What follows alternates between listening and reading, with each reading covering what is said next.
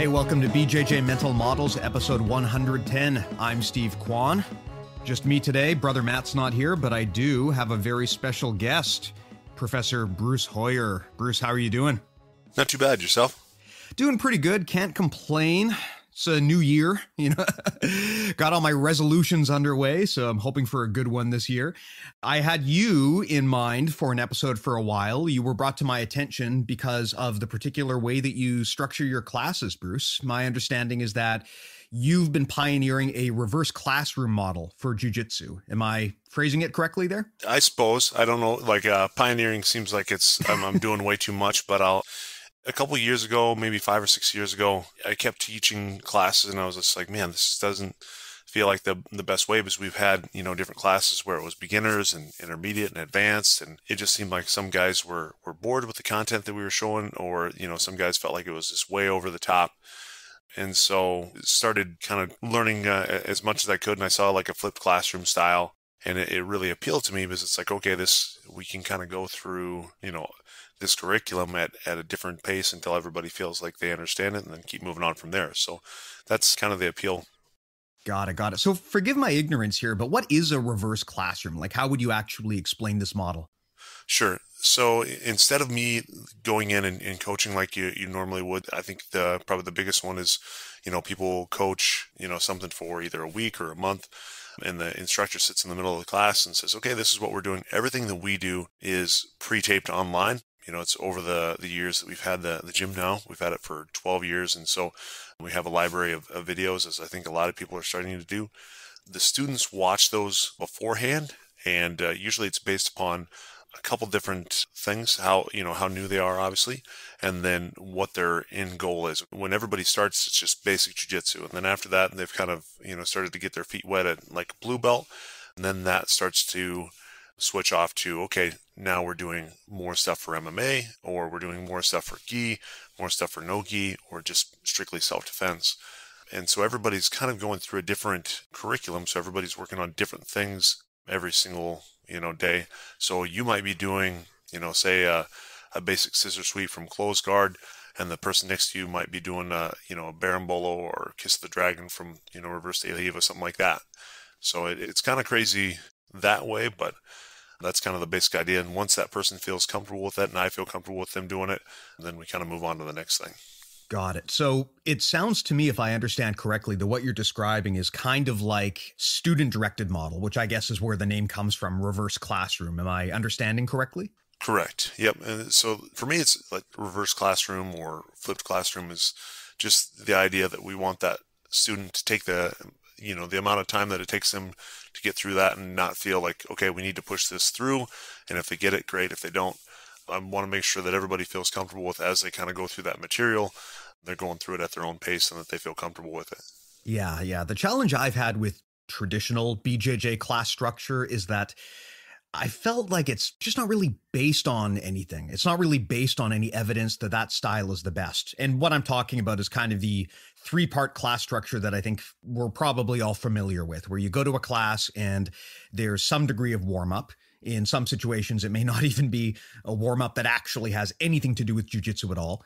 Then part 2 is technique of the week, where there's something that the instructor has decided is what we're going to cover today, and the instructor shows it, and then everyone parrots it. And then the third part is some degree of rolling session. And most gyms around the world that I've seen have kind of settled on that structure.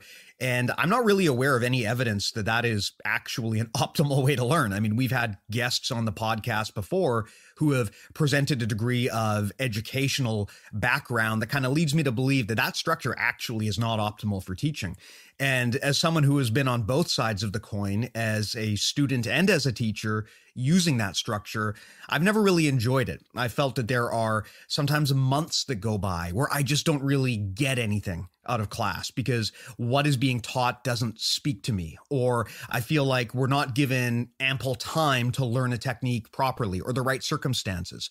Or in some cases, I feel like I'm just not getting it and I'm not given enough time to get it, right? I mean, if you're a white belt and you show up and there's some tremendously complicated sweeping technique that's shown that's out of context, you're going to be struggling to absorb all of the steps and probably won't be given enough time to do it.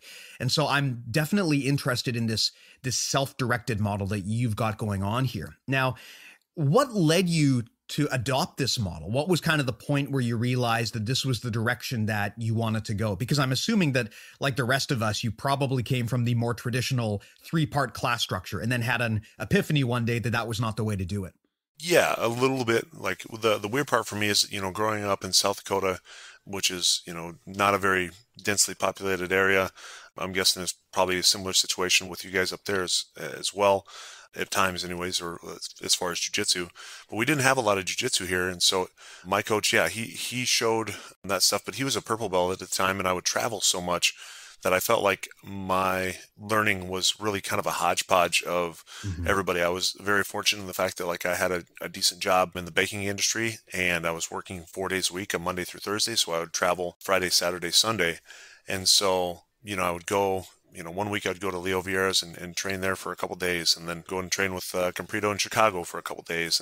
And so it was weird that while I still had my home base where I was training from, and that was that style, I felt like a lot of my learning came just kind of hodgepodge from all these different instructors. And so that was really interesting for me too, where I felt like it was slightly different in the fact that I didn't have, one path to go down. Got it. So how did you go about starting on this? Because one of the things you mentioned earlier was that you've put together over the years a database of techniques and videos that your students can watch. And basically it sounds like they do their homework first. They come up with a game plan for themselves. Then they come into class and you help them troubleshoot and refine it. But to get that off the ground is probably quite a bit of effort, right? Because you've got to have some degree of techniques first in order for students to be able to self-direct. So out of curiosity, how did you get this thing started?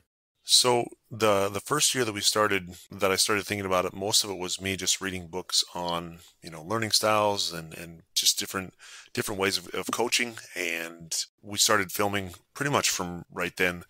And, I kind of knew that we were going to end up using them in some way, shape or form. Originally, it was just going to be as kind of a beginner program. And then we just started filming everything until the point where we have a couple thousand videos on there and started creating it that way. But the first year was really just me filming stuff and trying to figure out the best way to do it. And we're probably on our, 4th or 5th iteration now. So. And so when you got started at the beginning, did you supplement with other instructors' content? Like, did you basically say, hey, well, we don't have the full database yet, but you can bring in anything from anywhere? Or did you encourage students to stick to kind of your curriculum out of the gate? Oh, for sure. I have a lot of the content out there for them, but I love the fact that we're in a day and age now where you can get extremely good content from YouTube, from producers out there of DVDs and things like that. So I push a lot of the students, I say, oh, hey, this is not my game. This is a system that so-and-so has developed. Let's have you watch some of this stuff as well. And I think that's, there's definitely the stuff that I like to see, but I realize that I'm not good in all aspects of jiu-jitsu. I think it's vastly becoming very niche worlds where, slowly it's going to diverge in between two sports, just like you see in wrestling with freestyle and folk style, and Greco. Yeah, there's just so many variants in jiu-jitsu, right? Even going beyond just gi and no-gi, once you start getting into specific rule sets and, man, even beyond that, just particular funnels that people create, right? My brother, for example, specializes in the modern leg lock game, and I don't do any of that. I do a much more traditional pressure-based game. So it's totally possible for an instructor to specialize in just one area and to actually not be particularly strong in others. It's kind of reminds me about how in judo, you have your takui waza, your favorite technique. And so you might be really awesome at a few particular throws, but generally not be so great at like the other 60 plus throws that are available to you.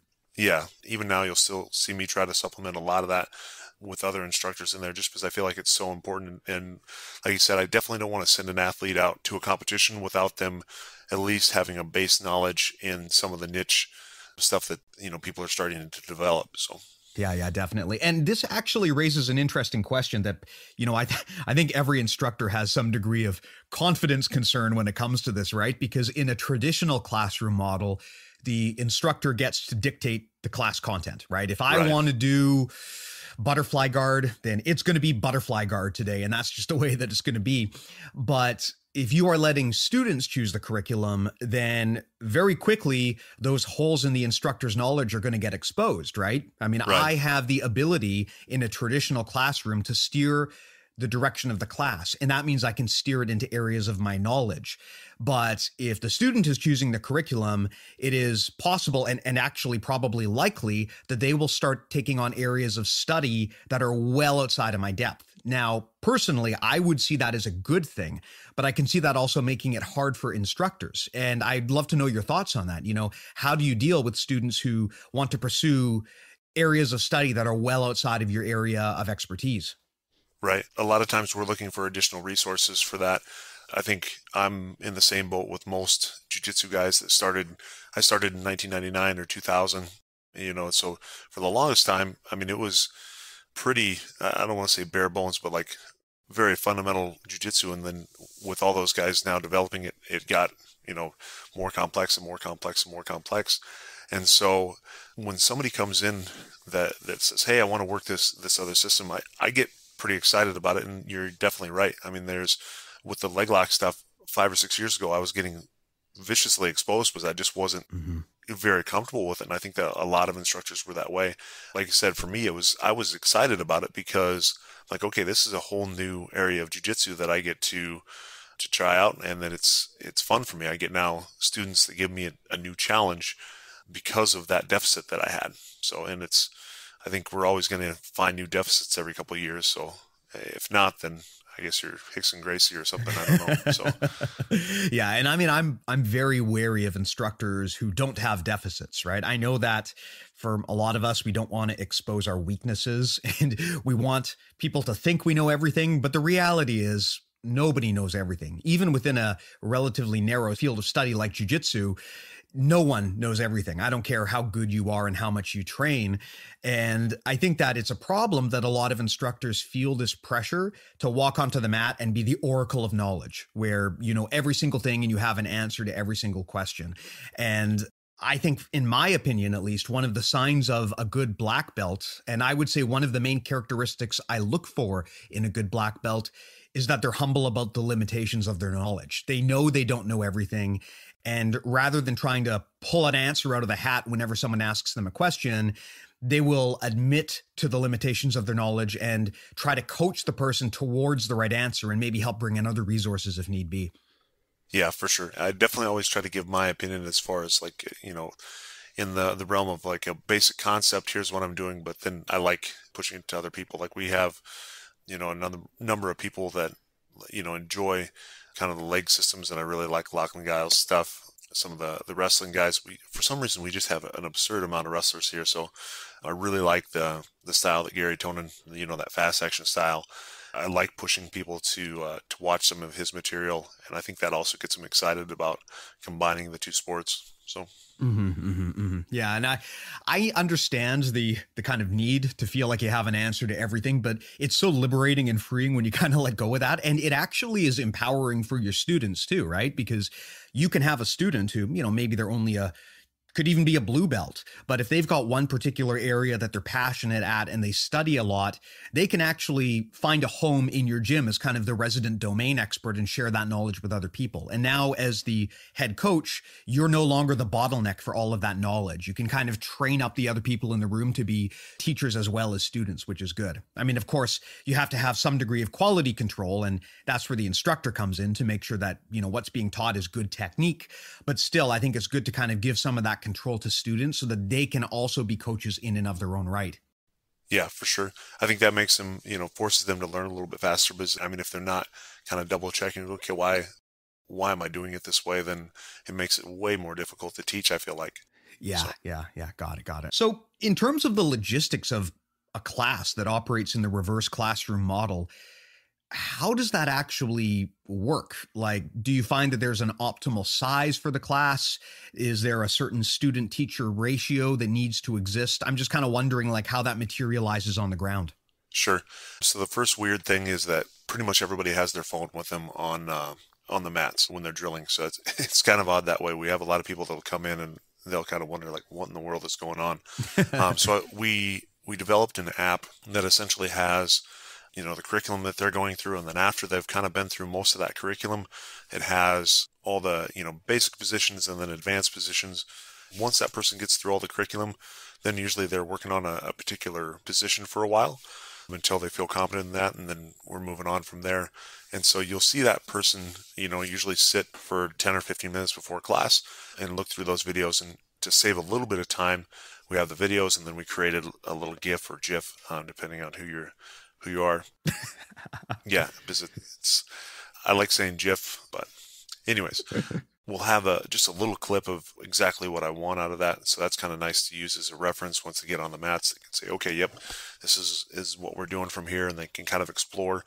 So usually we'll do that for, 15 or 20 minutes, and then I want them going live from that position. So say somebody's doing closed guard from bottom and top for a little while, see kind of where that stuff breaks, things that they're trying. Usually whenever, they're drilling a technique, they'll actually try it out on somebody else. So then that person doesn't get to see what they're trying to do. Mm-hmm. So I feel like that's definitely a little bit more realistic. I'm like, okay, I'm going to try to get my timing right on this technique, rather than, okay, I just drilled the same exact thing with this person, and then now everybody's going to completely lock up and not let me actually do it. And then the other person would find somebody to do, a reverse De La Hiva with, say, and so they would work on that, going live for like usually 10 minutes from that position. Then they're going to come back and drill again. So say everything went wonderfully, then we're going to go ahead and move on, find some additional details in there. If it completely broke down, usually they're talking to me and saying, okay, this happened, what am I missing here? And so it's more of a collaborative effort. Basically, we drill it, then we try it live, and then we drill it, we try it live, and we just go back and forth, and we'll do that usually 3 times in a practice, and then it's just live rounds after that. So not really an optimal like size. I feel comfortable. We'll have, sometimes classes of 15 or 20, but a lot of times we're having classes of over 30 people. And I feel like that is still applicable, because most of the time I'm just making minor adjustments, walking around, making a minor adjustment, and it makes things a lot easier, because there's not that 15 or 20 minutes of me instructing where they, that's additional time that they get to, either try drilling something else or trying it live as well. Because I feel like that's the critical part, is I want to see where it breaks, and then that's usually going to show you the error that you're making. So Yeah, what's interesting is it kind of sounds like you're encouraging almost like a laboratory type environment where people are, they're not just sitting there parroting the technique of the week, but they're doing mini experiments. They're testing them out in different situations. They are coordinating and collaborating with the head instructor and their training partners and just trying to find the right answer. Whereas I would say that the traditional class structure is very much more top down, where, professor comes in and says, we do this, and that's what we do. Yeah, for sure. And I really like that side of it. For me, it really opened it up. Like it seems really weird. I would say I lose a little bit of like the entertainment value of being a coach, where it's like, I make fun of person A jokingly and everybody laughs. And then I make fun of myself and everybody laughs. So we lose a little bit of that with this style, but I think it's definitely more catered to learning and really honing in on your skills. Yeah. Huh. I guess a question I have for you is, when you got 30 people in the class, I mean, even if you have everyone on the same curriculum, that can be a handful just to pay attention to everyone and make sure they've got their hands and their feet in the right place. And I can only imagine it gets more complicated if everyone is doing an independent curriculum. Do you struggle with that, just with the cognitive load of having to juggle the fact that everyone's trying to do something different? I'm just wondering if you've got any advice on how to deal with that, where, student A is practicing X guard and student B is practicing double leg takedowns. Is it hard to context switch from person to person and accommodate everyone individually? I definitely think it was in the beginning. Now it's just completely what I'm used to. And we have another black belt here. We came up at the same time. So his name is Lee. He's been doing it, 20 years now, and he's, competent with that same system. It's all he's known for a long time now. And so he helps out a lot with that. And then the nice part is that usually within iShot, we usually try to go in little pods of people. And so, maybe 4 or 6 per group. And each one of those should have somebody that's been, that's a purple or a brown belt, that can help you out with, details. If they're seeing something, they work on it with you real quick if I'm not able to get over there. But yeah, initially it was an extra workload for me, but now it's almost a little bit nicer because as a coach, it's like, okay, I'm eating from a buffet of things compared to like saying, to everybody, okay, keep your right foot here on the hip, because everybody's making that same mistake. I like being able to say, okay, that person, keep your right foot on the hip. Okay, this person over here, I need you to step a little bit more off this takedown. I kind of enjoy that side of things. I can see that. I kind of find it kind of robotic when you're teaching everyone the same thing and you go to one person and you give them a little bit of a tip and then you go to someone else and you probably tell them basically the same thing and you start to feel like a robot after doing that for a while. But on the other hand, I mean, I can imagine it can be tricky out of the gate to move to this model because you kind of have to give up the expectation that you can really prepare for class. As an instructor, when I come in to teach, I kind of have an idea in my head of what I want to do. I sort of mentally rehearse, I prepare it. And so I kind of have an idea of what the structure is going to look like. But I can imagine that when you go into a reverse classroom, you have no idea what's going to happen on a daily basis, which is probably a bit chaotic and I would assume both terrifying and liberating at the same time as the instructor. Yeah, for sure. Now it's, like I said, it's easier for me. But yeah, in the beginning, it was definitely a little bit difficult. So. Yeah, yeah. Well, I would like to maybe dig into something that you mentioned earlier. You talked about how your gym, it's normal to see people like going through their notes and pulling out their phones and presumably based on the whole structure of what you're doing, talking amongst themselves. And I mean, at a lot of jiu-jitsu gyms, this would be anathema, right? Like they have rules like you must not talk while the instructor is talking and you cannot do a different technique from what the instructor shows. And it's a big no-no. And I mean, I know gyms where, man, if someone pulled out a phone on the mat, they'd be kicked out. And I personally think that all of that traditionalism is very dogmatic and not conducive to learning. And I'm just wondering, do you ever get like a culture shock where people come into your gyms and they're thinking, man, this is not like the traditional master-student relationship I thought I was going to get out of martial arts? Yeah, for sure. More so when we have somebody that's especially, well, really any level of jiu-jitsu person that's maybe they're coming into town because of relatives or for work or whatever. We've had, a bunch of black belts, brown belts, and that have come in that are just like, this seems completely odd. And the nice thing is that I haven't really had anybody that once they've been through it have been like, I thought that was, terrible. I didn't really enjoy that.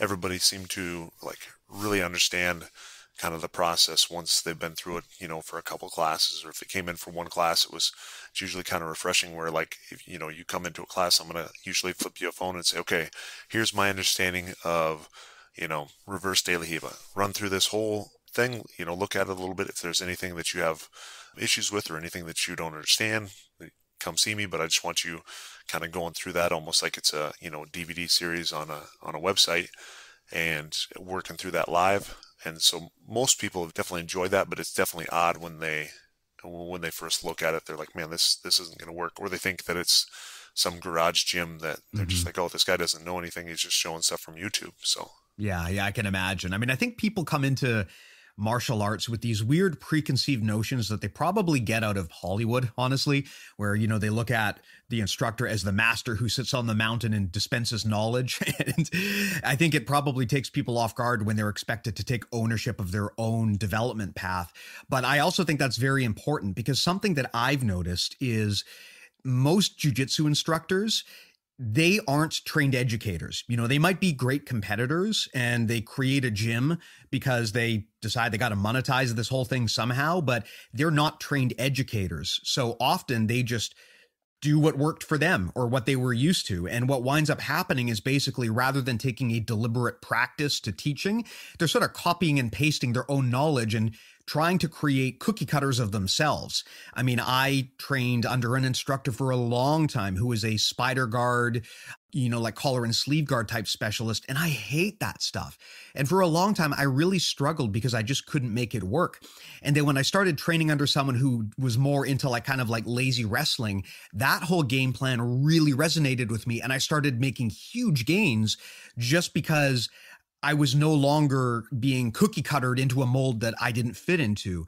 And that's something that I think is really interesting about your approach is like, I feel I lost years of development because I was under instructors who tried to clone themselves into me, and that just didn't work. And I like the fact that this model that you've got really gives people some degree of freedom of expression and ownership of their own development path. Yeah, for sure. I mean, that's you're obviously going to work a lot harder at something that you enjoy rather than something that you're kind of getting thrown. It's like if you were, if your dad said that you were going to be a carpenter for the rest of your life and you were forced to be a carpenter compared to, being allowed to pretty much, enjoy whatever you like. The students definitely are more excited about that, I think, and being able to go down that path. I still think motivation is always going to be a problem. I think students with jiu-jitsu, they get, motivated because they're doing really well, and then all of a sudden their game gets shut down for a little while just because, some little small error and they're riding on some sort of plateau for a while, and then things go up. And so I definitely still have, all that same stuff, but it's nice that, like I said, people can really hone in on their own things that they really want to work on, with my kind of just sitting on the sidelines saying, yeah, that's good, or no, that's terrible. So Do you find that new people are challenging because they don't want to ask questions and kind of put themselves on the spot? This is something that I see a lot with even just the traditional model, where white belts, they don't know what they're supposed to know, and they don't really want to disrupt the flow of the class. And so they kind of just sit there silently, even if they don't. They might have 100 questions and questions they should be asking, but they're not quite comfortable asking them. And I wonder, do you find when you're using this model that it takes some work to get like brand new people out of their shell to the point where they're willing to ask these things? I actually feel like with this, it's the opposite, where basically that's, what I'm doing is if we have, say, 30 people in the class, I'm going to sit down with that group for 2 or 3 minutes and maybe drill a couple things with them, let them ask questions, things like that.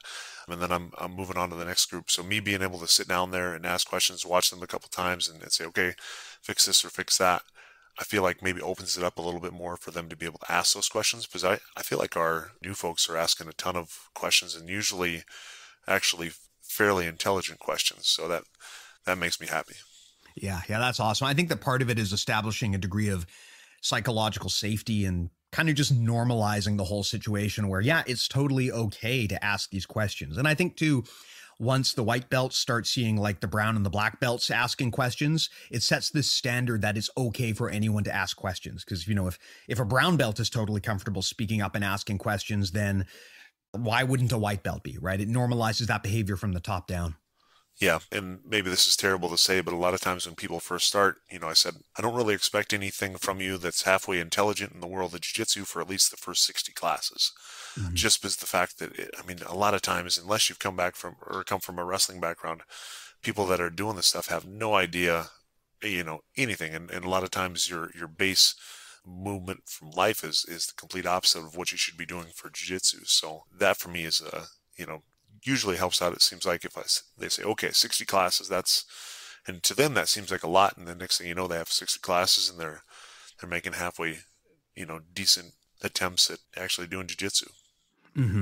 Yeah, I think that the interesting thing about what you're doing here is it kind of lends to a culture that is much more flat and kind of gets away from the hierarchy. And that's one of the things that I've kind of grown not to like about traditional instruction in jiu-jitsu over the years is this master-student relationship. I like the idea of kind of everyone being an equal peer. At all of the gyms that I've seen where they've actually had a lot of success, usually they have a much more flat approach versus having the instructor who knows everything.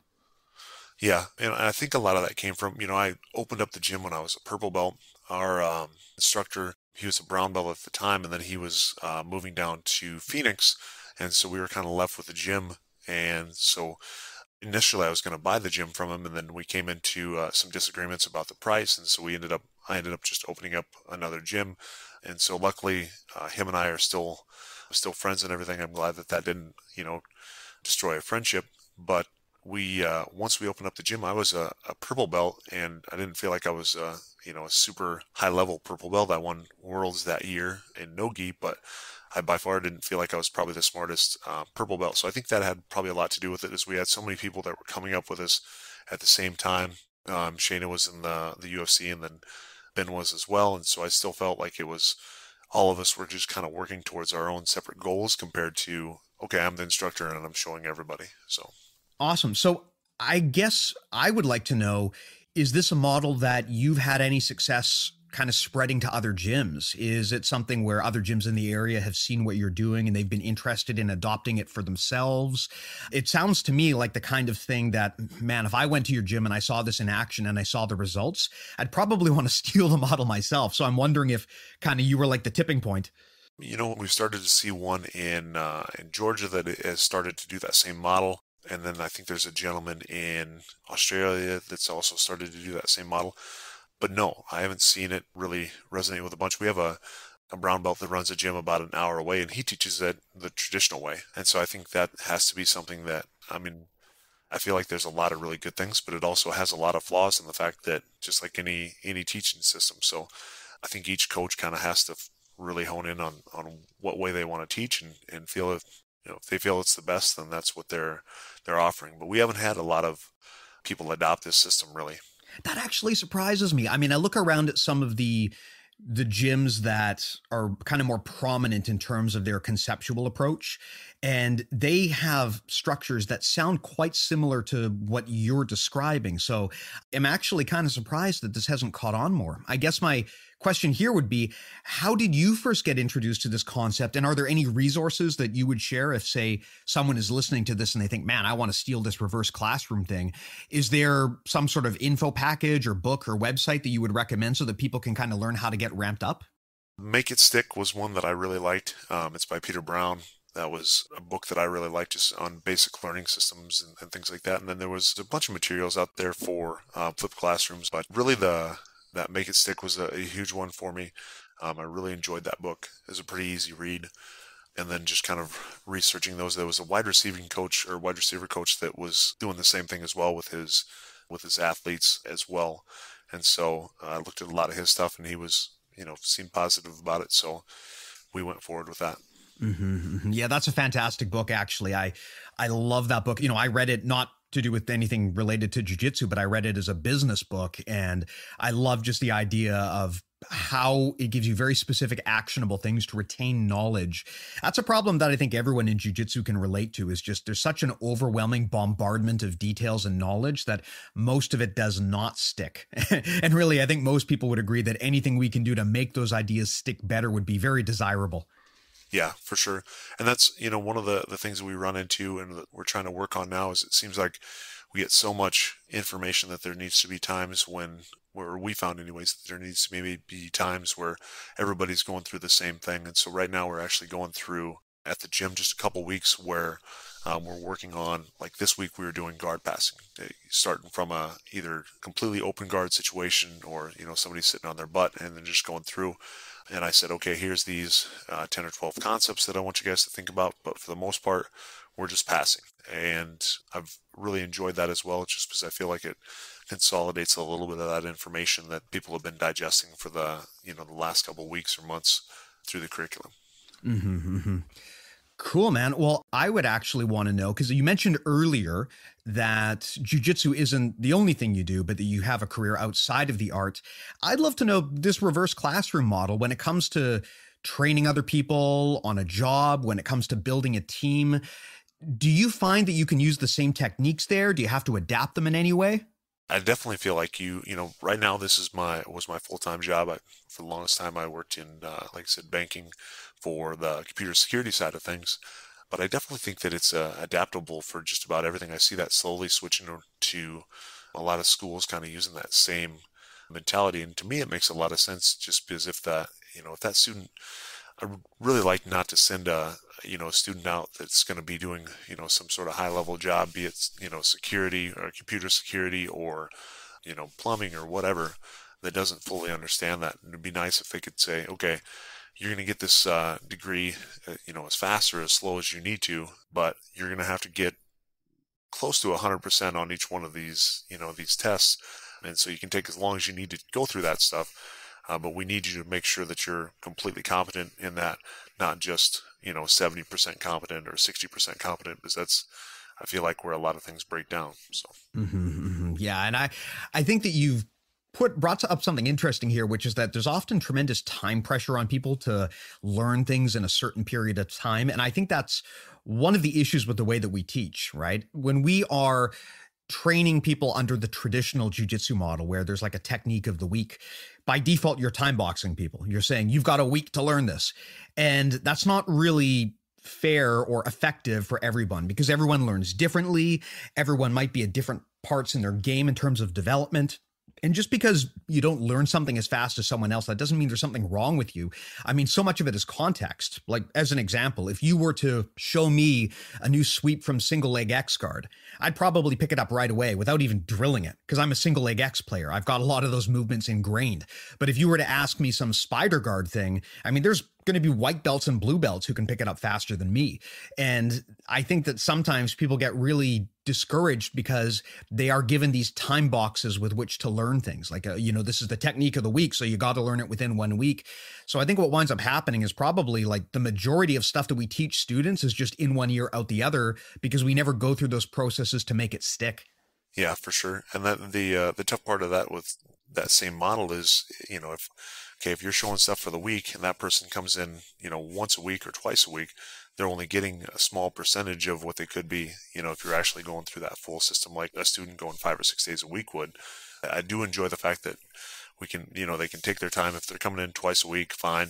It's going to take them a lot longer to be able to get through that system, but that's fine. Just as long as they know kind of that system as a whole compared to, okay, I know these 2 things that were taught on a Monday, and I know these 2 things that were taught on a Thursday. Yeah, cool stuff. Well, I mean, I'm kind of inspired. I'm off the mats at the moment, but as soon as things are back on, I think I'm probably going to give this a go. We'd already kind of moved more towards a more casual learning environment where we kind of give more freedom to the students. But I think that the nice thing that you're doing here is you kind of have a structure to the lack of structure. And it's something that I'm personally eager to explore. I mean, I'm off the mats now. I've been off the mats during the pandemic, but when we get back on, this is probably going to be something I look into going forward. I do have one last question, just in terms of nomenclature here and language. Like, is this the same as Montessori and those types of models? Forgive my ignorance here, but I hear these terms a lot. And as the parent of a young child who's going to be having to go into the school system pretty soon, is this like what Montessori is, or is that something different? Yeah, that same kind of idea, reverse classroom or flipped classroom. I've heard Montessori before. I've always taken like Montessori stuff as more like hands-on kinetic style, but I think that comes with doing jiu-jitsu as it is. So Awesome. Well, thank you again so much, Bruce, for your time. Really, really appreciate it. If people want to learn more about you, where could they go to do that? Do you have a website, any info you want to share on your academy? Feel free to just do a plug here. Sure. nextedgeacademy.com would be our website, and then we are located in Sioux Falls, South Dakota. So we're fortunate in the fact that we get to have just some of the affiliations that we have with some of the hospitals and stuff here. It's nice because we get a lot of people that travel here, everybody from, brand new folks to high level guys. So it works out that it's a really weird place. So come and train, and I want to have everybody come and try it, see what they think, and give me your opinion, good or bad, just because I really do want to make the best system possible for the students. And so definitely come in, give it a shot. Let me know what you think. Got it. Awesome. And you mentioned that you got your techniques online. Is that something that's only available to your students, or is that something that other people remotely could check out? It's only available to my students, but if people have said, hey, I really want to check out your system, and it's coach or something like that, by all means, they hit me up, and I'd be happy to share some of that information. It's one that I do want to push a lot of people to do, because I think in the with the pandemic happening, a lot of instructors have filmed so much stuff, and so now they probably have a big library, and maybe they're thinking of how can I make this a better resource. So I'd love to help out with that as well. It's something that I'm eager to see take off. Awesome. Yeah, I'm guessing that in the pandemic land, kind of this reverse classroom style probably actually is suited for something like that, right? Because you no longer have this model where everyone must, sit under the tree of knowledge that is their instructor. If people are already conditioned to do their own learning online by reviewing your content and coming to the class prepared, then it's just a matter of finding a way to give them feedback remotely, which is probably a lot easier if you want to teach remotely than the kind of like traditional model that we normally use in most gyms. Yeah, the nice part with that is that, when we were completely shut down, we had, I'd be watching on Zoom with 20 or 30 people, and again, 20 or 30 people are doing different things, and if they, raise their hand, and then I'm linking into that, the nice part is that we had almost, or a large portion of our students were either, living with somebody that also did jiu-jitsu, or were roommates, or, their spouse. So it was really nice in that fact that they already had somebody that they could kind of hunker down and still train with. So. Awesome. Awesome. Cool. Well, to all of our listeners, as always, the best way to support us, if you would like to, and we would greatly appreciate it if you would do so, is to go to patreon.com/BJJ Mental Models. It's the patrons who keep the lights on here for us. We definitely make it worth your while with access to things like our community Discord and premium content. Again, please do consider it. Patreon.com/BJJ Mental Models. Bruce, thank you again so much for the chat. Really appreciated this. Looking forward to giving this model a try when I get back onto the mats. Awesome. Hey, thank you very much for having me on. No problem. Take care, man. Bye.